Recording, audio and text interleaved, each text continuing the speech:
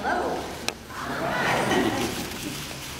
I am Susan McCann, and I have been surviving stage 4 breast cancer, as I follow the thing, for 6.5 years.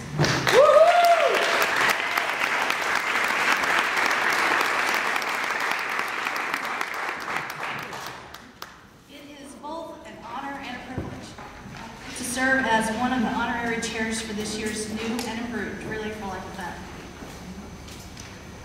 And I'm not going to talk about my cancer journey tonight, but instead, I want to tell you about my experience at past relay events.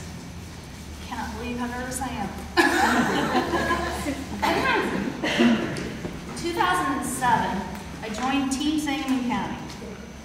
My teammates were aware of my illness and were supportive and understood why I couldn't help much that year.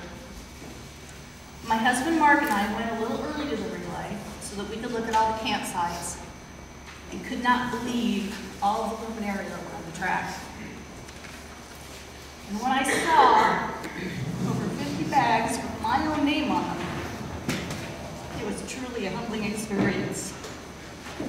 And it's affected me the same way at every relay since. I also saw bags with my mom's name, my sister-in-law, friends, and thousands of other names. And I then realized how many people had not only made donations on my behalf, but also of loved ones who were currently fighting cancer, and also for those who had lost their battle. High shame. It was becoming clearer what fundraising for the relay was all about.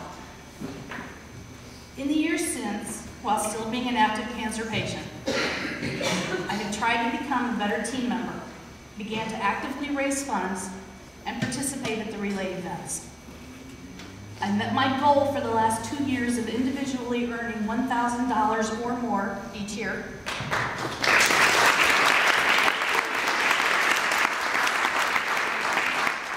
And my team has also been recognized for its fundraising efforts.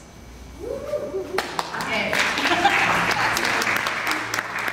The event brings people together with a common goal: to raise funds to allow research for medicines for treatment and hopefully a cure for cancer, and to assist in specific programs and resources for cancer patients. I've made new friends at each event, enjoyed the many different teams' fundraising groups, and have a whole new respect, admiration, and friendship with my own team captain, Lou Robish, and all my teammates. Thank you very much for everything you've always done for me. Love you. I love you too. Thus far, my illness has prevented me from remaining at the event throughout the 6 p.m. to 6 a.m. schedule. It is my hope that I can stay the entire time this year, and I hope you will join me in that goal. I fight this illness every day. I'm asking you to come out to the relay June 22nd and fight with me for one night.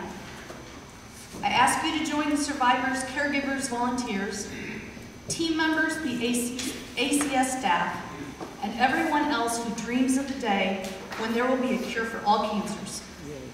That's a big dream, but I believe it can happen.